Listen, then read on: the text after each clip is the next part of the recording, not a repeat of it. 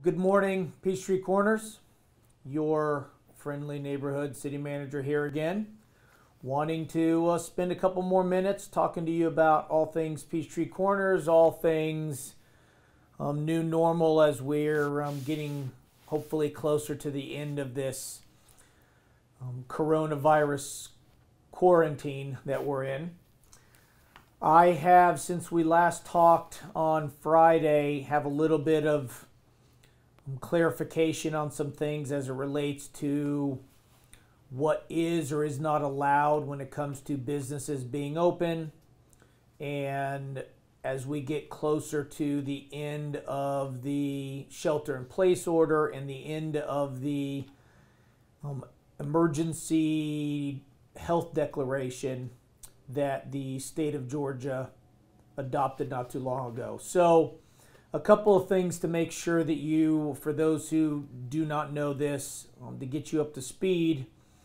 Last week on April 23, Governor Kemp issued an extensive and detailed executive order that was his way of kind of easing some of the restrictions that his original shelter-in-place order contained. And this new order, which was effective through May 13th, has a number of aspects to it that are clarifying what businesses can be open and how they can be open. Now, it's important to note that the shelter-in-place order expires on the 27th. So that is coming up this Thursday. And when that shelter-in-place order expires, we still are going to be under the emergency health declaration that the state has, and that expires May 13th. So in between then, there are some things that we needed to clarify for you. All right, so the shelter-in-place we're currently under is still in effect through April 30, the end of the month.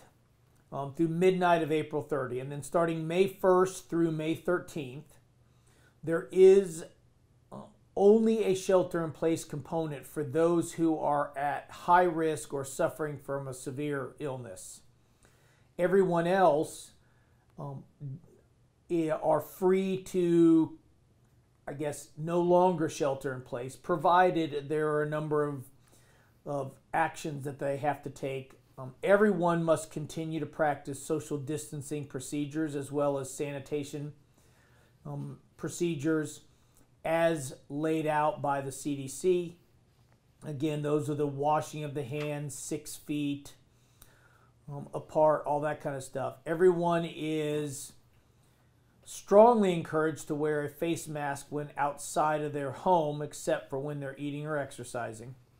There's still no vacation rentals allowed in the state until the emergency declaration expires on May 13th.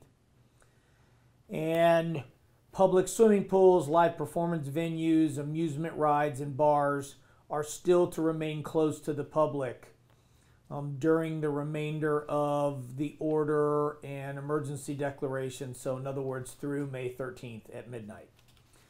So suffice it to say that starting May 1, things are kind of, for those of us who are not, high risk or suffering from a severe illness, we're able to kind of move around without having to only be doing so for essential activities. Now, given that that's the case, there are some unique business activities that do ultimately have the potential for people to be in larger groups, especially groups more than 10. One of the ones that have now, starting actually today, is dine-in restaurant. Restaurants can now offer dine-in service. They cannot allow more than 10 patrons per 500 square feet of public space, and you calculate that by including waiting and bar areas, but not including hallways, restrooms, and other spaces like the kitchen that are not open to the public. So they can have not more than 10 per 500 square feet. And they are also required to implement 39 measures to mitigate the spread of it. And that's listed in the governor's order. And again, the governor's order is on our website. There are some unique things on here, like all employees, including back-of-house staff at a restaurant, have to wear face coverings at all times. Those are not even a recommendation. They have to. There's no self-service stations, disposable paper menus are encouraged versus reusing the same ones. In other words, they're trying to keep it to where you're touching the same thing as other people as much as possible. As some of you may know also, beauty salons, barbers, massage therapists, body art studios, gyms, fitness centers, they are all able to open also this last Friday. They also have a unique list of mitigating measures that are specific to their business that can be also found in the governor's executive order. And theaters, bowling alleys, that kind of thing, same thing. As was the case this last weekend, churches could actually have in-person services as long as non-family members maintain 6 feet of distance. I'm not sure of how many actually did that this first weekend, but they were able to. And then now, starting today, medical establishments can conduct non-emergent medical procedures. So I know that hospitals and other medical offices are looking at opening it back up for, again, non-emergent procedures. So that being said, that's kind of where we're at right now. So basically, I think you're going to see the city of Peachtree Corners, in line with some other municipalities, especially in Metro Atlanta, will probably see, some examples of all of those type of business activity will start opening up. Not all of them, though. It's really based on the comfort of the owner or operator of the facility, of the establishment. And remember, if you're uncomfortable, please don't feel the need to go get your nails done or get you have your chiropractor work on your back or whatever if you feel uncomfortable. And if you are out and about, just again, practice those social distancing guidelines. Wash your hands frequently. Be considerate of others' space and of what you may be touching that others could touch. Because again, you may not realize that you have COVID-19 and you could be asymptomatic or pre-symptomatic, but you could have it, and you touching things could put other people at risk. So I think between now and May 13th, you're going to see these measures in play. It does not appear, unless there is a change, that the governor is inclined, or the General Assembly is inclined, to extend the emergency declaration that the state did originally. So if that's the case, then technically speaking, there are no more restrictions on the conduct of business. And it'll be basically left up to each individual business and each individual to use logic and common sense as they move forward in conducting business. Now, we here at the city are considering when we are going to open up city facilities for the public to utilize at their discretion versus just by appointment or just remotely. And we're not sure when that'll be. It may end up corresponding with the May 13th executive order expiration, which tends to at this point be the general consensus amongst other municipalities in the area. And so you're probably going to see us announce soon that that's the case. When we do have the public come back into City Hall, there will probably be some changes on how the building operates. I think when you have our customer service area where developers and others come to pay utility bills and business license and other permits, that you're going to have probably even X's on the carpet to know how where to stand. You're going to see glass between my customer service representatives and people transacting business with them. You're going to see some of those things that are just going to keep people, far enough of a distance away that the spread of this can't happen. So I think that's going to be a new normal for everybody.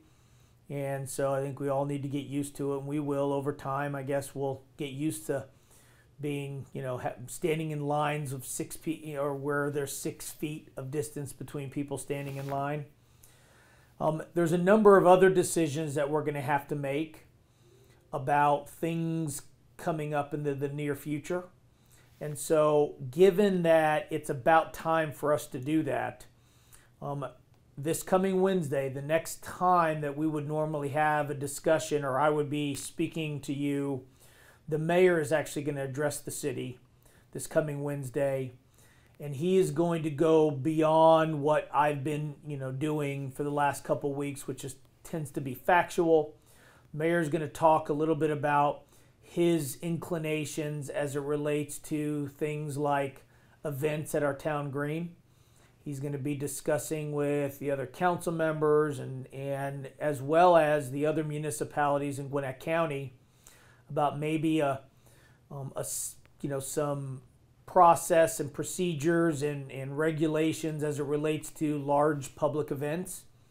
And maybe we can all kind of open that up at the same time, so one city is not trying to steal activity from others, or it gets so big because there's nothing else going on that you can't manage it. So we are talking through that, and the mayor should have more discussion, and more information about that, more information about what the city is doing internally as far as how we provide service back to you, our customer, and including some updates on some of the, capital improvement projects that the city has either is doing ourselves or are regulating with the private sector. Most of that, if not all of it, is good right now because it's showing that despite there being some, change in the way we're doing things in the shelter-in-place order, there has been construction that has proceeded, and it's good news because that means that the local economy has not completely ceased, and so anything the city can do and we've been requested of to help facilitate that, we're very open to it. So tune in Wednesday at 11 a.m. That'll be an important one. The mayor will have a lot of information to put out. In the meantime, a couple last things. One, we're entering into week 3 of our Color Our Heroes program. Sometime here very soon, our website will have a new coloring page. This week, we're going to be honoring police, fire, EMS, public safety personnel. And so, again, color those pages, post them, send the city via direct message through our social media platforms or an email to info@peachtreecornersga.gov, your colored page, and you'll be eligible for a drawing for local gift cards purchased from local establishments here in Peachtree Corners. Week 1 had that very thing, and so there are a number of people who got gift certificates to restaurants or other retail establishments here. And so it's a good thing to do, to spend some time doing something other than being on a screen or pestering people around you because you're bored. And it's a good way to let, by posting it in your front door or car window or whatever, to let those people know that you appreciate what they're doing. So keep doing that. Again, remember, census is still live. If you haven't done it, please go to census.gov, fill out the questionnaire as it relates to your household. It'll take just a couple of minutes. And ask anybody if they have. I'm going to encourage them every person that does not do it, the city loses money from the federal government to the tune of about $1,500 a year. And so that can add up. And that's money that we can put back into our community by paving roads and, making parks and, other things, great amenities for you to utilize. Beyond that, I thank you for all you're doing.